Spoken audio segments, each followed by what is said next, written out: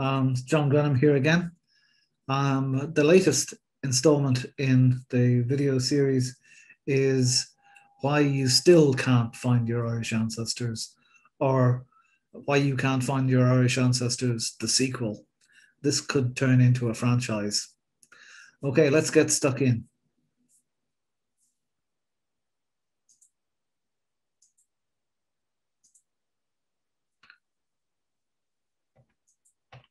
Okay.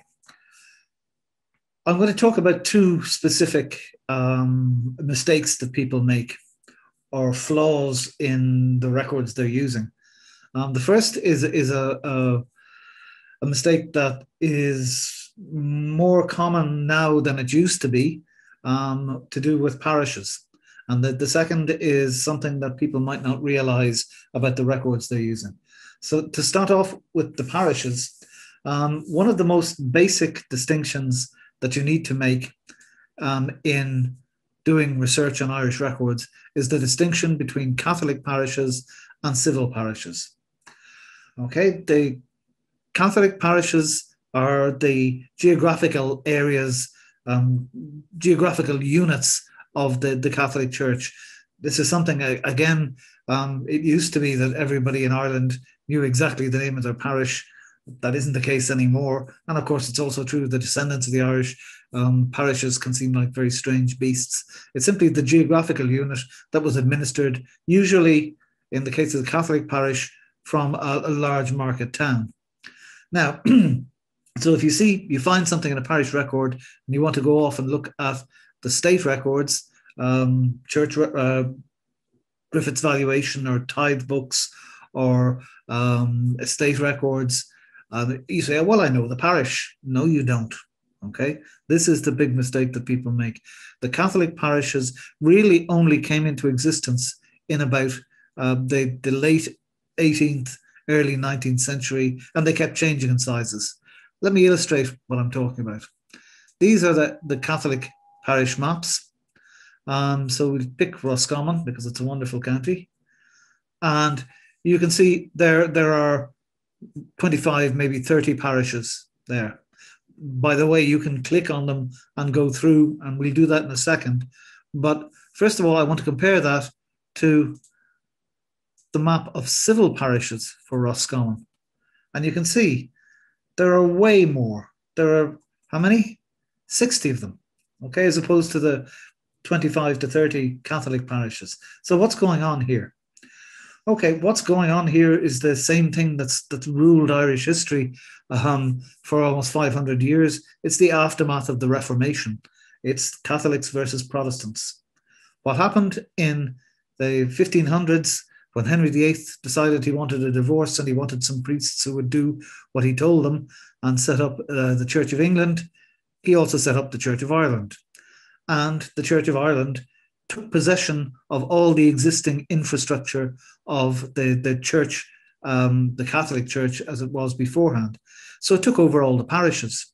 These were medieval parishes. They'd been set up in the 12th century, I think, or thereabouts, the boundaries. And Henry and his successors made the Church of Ireland the State Church of Ireland. So it was the official religion was Anglicanism. And because of that, Anglican parishes were used to administer the state. So they were used to collect taxes, to measure land. They were used in defining estate records. They were used in anything the state had to administer. They were the geographic divisions of choice. All right. What happened to the Catholic Church after the Anglican Church took over all its infrastructure? It withered and it was persecuted and really only began to come back in the 18th century. And when it did come back, it didn't use the old medieval parish infrastructure. It very sensibly developed new Catholic parish maps, or new Catholic parishes, rather. So, for example, okay, you have, let me see an example.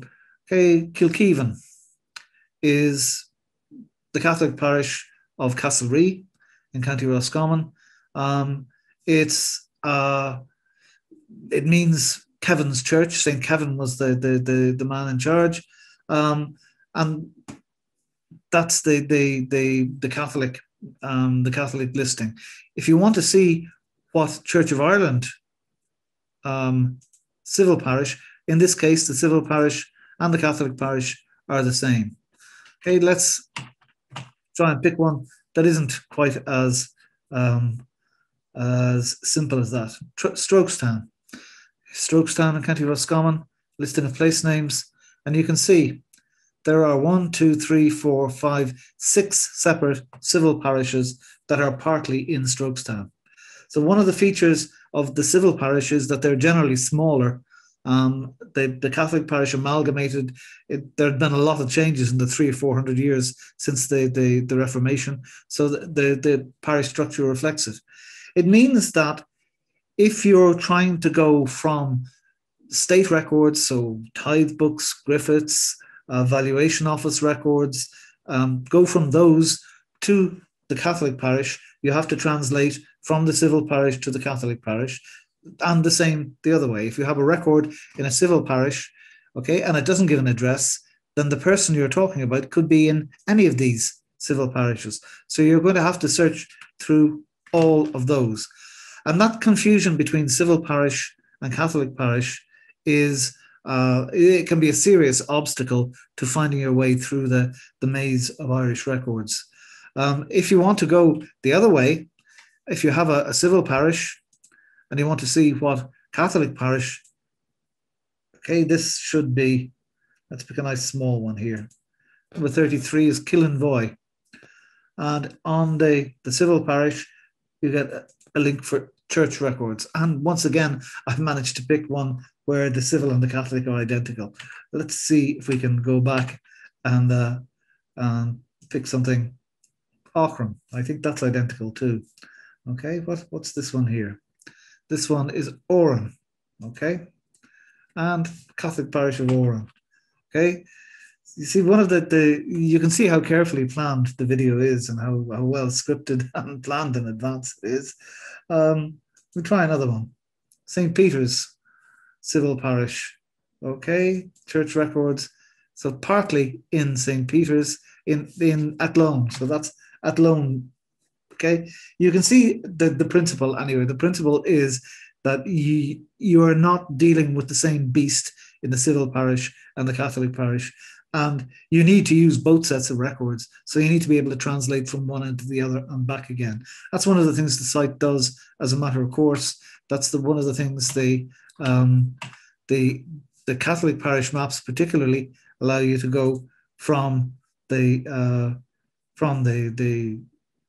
Catholic parish to all of the places in the civil parish. The problem is that the civil parishes and Catholic parishes don't translate perfectly. There are places, the only 19th century guide to what areas are included in Catholic parishes is Lewis's Topographical Dictionary of 1837. And you can see at the bottom of each entry, it says, in the RC divisions, the parish is in the union or district of Abbey-Leash. That's in this case. In lots of other cases, he'd say in the RC divisions, this parish is partly in the union of, or the parish of Ballymore, and partly in the parish of Ballybeg, but he doesn't say which parts. So there's a certain ambiguity that you're just going to have to live with about this. But just be aware, you have to translate from one to the other to make any sense, to go from Catholic Church records to state records. Okay, that's the sort of that's Irish Ancestors 101. But sometimes because I've been doing it so long, I forget that other people find this kind of strange, whereas to me it's perfectly normal. The other thing I'm going to talk about is an obstacle that arises because of a peculiarity in the state records of births, marriages, and deaths. And there is there's a blog post I wrote about it, which is there on the blog that's freely available. This is one of the things when I was starting off doing genealogy and going in and using the printed indexes of births, marriages, and deaths, there were always a certain number of, particularly in the birth registrations, entries in the indexes that just said Murphy, male, no first name. And they always seem to be, there seem to be a lot of them in Dublin, Cork, Belfast, Limerick. When you're fishing through a keyhole the way I was, or the way we all were, using the printed indexes, you couldn't afford, you just had to say, well, that's collateral damage. I'm afraid I can't go through all the Murphys in Cork in case one of them happens to be the person I'm looking for. When Irish genealogy came online and it was possible to go in and check each of them, it became clear why there were so many being registered without a first name. This is, if we look at this, okay, this is a page from the Rotunda Maternity Hospital, lying in hospital, in North Dublin in 1864. And you can see it says name, if any, and there are no first names. Okay, there's full parents' names, John Knight and Mary Ann Thornton, Brian Halden and Anne Coyle, and so on and so forth. And there's a very convenient little column over here on the right that says baptismal name if added after registration of birth and date. So the parents could come back and add a baptismal name if they wanted. And I think that this is the reason why the name was not obligatory, is that there was a certain sensitivity about infant baptism. It was a very common practice amongst Catholics and not so common amongst non-Catholics, amongst Anglicans and Presbyterians particularly. So rather than get involved in forcing people to choose a name when the child was newborn, they left it open. And they left it open, and the maternity hospitals took it as a loophole, as an opportunity to register entire wards full of children without bothering to find out their first names. So it was an administrative loophole. It's happened most frequently for hospitals like this, the Rotunda, for Donegal Street lying in hospital in Belfast, for hospitals in Cork and Limerick and Galway to some extent. It also happened with midwives who, as part of the service, after the child was born, said, well, I'll register it for you. And they just registered the child without the first name because it was easier. This is something that is, because the records are all there and you can go through them, this now means there is an extra level of uncertainty. If you're not finding what you're expecting to find, the person you're expecting to find in the birth records particularly, and it's one of these urban areas, you may have to go in, search. You can search in irishgenealogy.ie in the birth indexes, and what you have to do is search under unknown. You can see in the search box here, I've just put in unknown. So that's where there is no first name registered. They've interpreted that in the transcriptions as unknown. So it is possible to search for all unnamed. And this is a simple search that just searches the entire records. And you can see there are nearly 200,000 birth records without a first name. And you can see, if you look at the registration districts, urban areas are way disproportionately represented. So 41,000 in Dublin North, 19,000 in Dublin South, Belfast, 22,000 in Belfast, so on and so forth. You get the idea. This means this is an extra string to your bow if you want to be optimistic about it, an extra chore if you don't. But you need to be aware that this was a common practice in all urban areas, and it may very well be the main reason why you're not finding your Irish ancestors. If you want to find out more about how the system worked and the comparison with England and Scotland and Wales, where in Scotland, it was always compulsory to register a child. England and Wales, like Ireland, left this loophole, but it was used much less. So Ireland, again, is a bit of an outlier with this.